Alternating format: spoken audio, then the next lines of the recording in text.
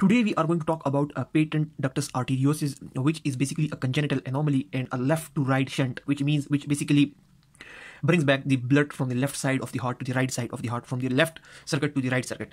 Now, to understand the patent ductus arteriosus, we must first understand the fetal circulation. Now, basically, this patent ductus arteriosus is just a patent ductus arteriosus, which normally should not be patent, patent after birth. But to understand that why it remains patent after birth, we must understand the fetal circulation. Now, let's begin the fetal circulation. Before birth, what happens is that when the baby is in the mother's womb and the baby cannot breathe, the lungs of the baby are basically collapsed. Blood cannot go into the lungs of the baby, and baby is basically taking the oxygenated blood from the mother. Now, blood basically comes to the right atrium. From the right atrium, it goes into the right ventricle. From the right ventricle, normally the blood goes into the lungs, and in the lungs, the blood gets normally oxygenated, and from the lungs, the blood returns back. The blood basically returns back into the left atrium. Then from the left atrium, blood goes into the left ventricle, and then the left ventricle basically pumps the blood into the whole of the body. This is something normal. But in the fetal circulation, when the baby is in the mother's womb, the lungs are collapsed. The baby cannot breathe. Now, the blood in the baby, basically from the aorta, it goes into the placenta. This is placenta. Now, this placenta is basically attached with the uterus of the mother, and in the uterus, the exchange of the blood is occurring. This deoxygenated blood is going to the mother's body, and from the mother's body, through the placenta, the oxygenated blood is coming into the baby directly. Now, this blood, when it comes into the baby, it comes through the umbilical vein. And from the umbilical vein, through the ductus venosus, it basically bypasses the lung. And this is basically the ductus venosus part. And through the ductus venosus, the blood directly comes into the IVC, through the IVC, inferior vena cava. Now, this inferior vena cava, this is basically bringing, now this is the aorta, it is taking the blood to the body. The body is consuming the oxygen, and the remaining blood is basically coming back through the IVC, through the inferior vena cava to the heart. But along with that, the blood is going through the umbilical artery. This is the umbilical artery. Through the umbilical artery into the placenta, and from the placenta, the oxygenated blood is coming through the umbilical vein. Now, this is the umbilical artery, this is umbilical vein, and through the, normally in the veins we have the deoxygenated blood, but we know that in the pulmonary artery and the umbilical artery, the umbilical vein and the pulmonary vein, this is reversed. So basically, here the umbilical vein is bringing the oxygenated blood. Here the deoxygenated blood is coming, and here directly the oxygenated blood from the mother's body is coming, and it directly bypasses the liver, and through the ductus venosus, it directly goes into the IVC, inferior vena cava. Here, the deoxygenated blood and the very, very oxygenated blood, it mixes, and the saturation of the blood, it slightly decreases. Now, it has been shown with the pink color. Now, what happens is that this blood, the blood from the inferior vena cava, it directly empties through the foramen ovale into the left atrium. Although it enters the right atrium, but through the jet effect, here we have the foramen ovale. Now, foramen ovale is present before the birth. Ductus venosus is also present before the birth. It obliterates after birth. Similarly, this foramen ovale, which is present here, it obliterates, or it finishes after birth, and it converts into something else. But the baby is in the mother's womb, this blood, which initially was very oxygenated, here it mixes with the deoxygenated blood. The saturation level slightly decreases, but this blood from the inferior vena cava, it directly goes into the right atrium, and in the right atrium, going through the right atrium, it directly goes through the foramen ovale into the left atrium. From the left atrium, the blood goes into the left ventricle. The left ventricle basically pumps the blood directly. Basically, this left ventricle pumps the blood directly into the body. Now, what happens is that deoxygenated blood from other parts of the body, like this is the superior vena cava. Here we have the inferior vena cava. Here we have the superior vena cava.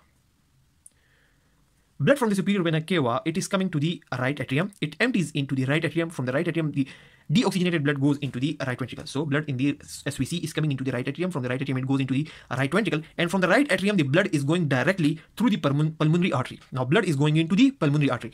Normally, in a normal human being, this pulmonary artery would take the blood into the lungs. It would get oxygenated, and then it would return back into the left atrium. But in the fetal circulation, we are discussing the fetal circulation. So in the fetal circulation, the lungs are collapsed. This blood from the right ventricle, it cannot go into the lungs. It cannot go to the lungs, but there is a shunt present. There is a shunt present, which is known as the ductus arteriosus. Ductus arteriosus. So this is basically the ductus arteriosus. This is the ductus arteriosus, and the blood from the SVC, the superior vena cava, coming into the right atrium to the right ventricle through the pulmonary artery, it goes through the ductus arteriosus. It goes through the ductus arteriosus into the aorta. Now, when this deoxygenated blood was coming, it slightly mixes with this blood, and then it mixes again with this blood, and the saturation level of the blood falls again. Now this blood is going to the body, and it is being supplied to the body. Although the saturation is slightly low, but it is still higher than the deoxygenated blood. Now this is basically the deoxygenated blood. When this blood will go into the body, it will become deoxygenated completely, and it will return back through the IVC or through the SVC, the superior vena cava, and the inferior vena cava into the body. Now normally the lungs are collapsed, or the lungs are collapsed all the time before birth, but as soon as the baby birth occurs, as the baby is born, the closure of ductus arteriosus occur. At the birth, closure of this ductus arteriosus occur, and lungs become to expand as the baby cries and as the baby starts breathing. Lungs basically open, and this ductus arteriosus, it basically closes. So when the ductus arteriosus closes, blood begin to go into the lungs, and it starts getting oxygenated into the lungs, and from the lungs it is coming back into the heart, and the normal circulation of the adult human being starts. But if the closure does not occur, if no closure occurs, if this shunt does not close, it is labeled as patent ductus arteriosus. So normally the purpose of this shunt was to divert this blood into the aorta, from the pulmonary artery into the aorta, because the lungs are collapsed, and blood cannot move into the lungs. And after birth, at birth, this duct should close, because now blood should move into the lungs. But around 1 in 5,500 babies, this duct does not close. And it remains open. Now what happens is that now the lungs are functioning. The lungs are no more collapsed. But on top of that, this duct is also open. So what happens is that the blood is being oxygenated in the lungs. It is coming back into the left atrium. From the left atrium, blood is going into the left ventricle. From the left ventricle, the blood is going into the aorta. And from the aorta, the blood is coming back through this duct. Now before birth in fetal circulation, when lungs were collapsed, blood was moving from the pulmonary artery into the aorta, because pressure on the aorta side was pressure on the aorta side was low. Pressure in the aorta was less, because the blood was being oxygenated through the placenta, but pressure in the lungs was high during fetal circulation. After fetal circulation, normally the pressure in the lungs decreases and pressure in the aorta increases. Before birth, pressure in the aorta is less and pressure in the lungs was high, so blood cannot move into the lungs due to high pressure, and it was moving through the aorta due to less pressure. But after birth, the pressure in the lungs decreases and pressure in the aorta increases. Pressure in the lungs decreases and pressure in the aorta increases. So normally the blood which was initially moving from the pulmonary artery into the aorta in fetal circulation, now it reverses. Now it is coming from the aorta into the pulmonary artery, and it is going again into the lungs. It is getting oxygenated again. It returns back into the left atrium. It gets oxygenated.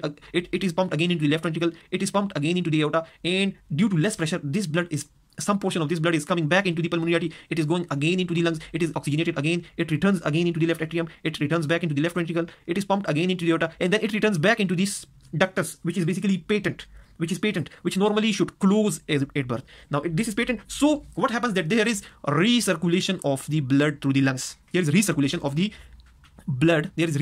blood through the lungs. Now this thing basically decreases the exercise capacity. Although the kids will not feel it initially, because the blood is being oxygenated again and again, there will be no cyanosis, but the left ventricle has to work a lot, because the blood is recirculating through the lungs. So the left ventricle basically hypertrophies. The size of the left ventricle increases. It will be pumping blood so many times. Now this thing also increases the fluid, the blood in the lungs, which basically leads to the pulmonary edema, and it also leads to the heart failure. Now initially there will be no murmur. But after 1 to 3 years of age, due to the pressure of blood moving from the aorta into the pulmonary artery, a murmur will be heard. This is known as the machinery murmur. And the treatment of this patent ductus arteriosus is basically the surgical correction or the surgical. This thing is basically ligated. This is closed, so the whole circulation becomes normal. If it is not closed, the patient will die. The patient will die in around 20 to 40 years of age. So, to understand the patent ductus arteriosus, we must first understand what is ductus arteriosus and what is fetal circulation. Now, normally, in the fetal circulation, when the baby is not born, the lungs are collapsed. The baby is basically receiving the oxygenated blood through the umbilical vein. This blood is coming through the umbilical vein, and through the ductus venosus, this blood is directly going into the inferior vena cava, and from the inferior vena cava, this blood is directly going to the right atrium. From the right atrium, it is going through the foramen ovale into the left atrium, and from the left atrium, the blood is going into the left ventricle, and from here it is pumped directly into the aorta.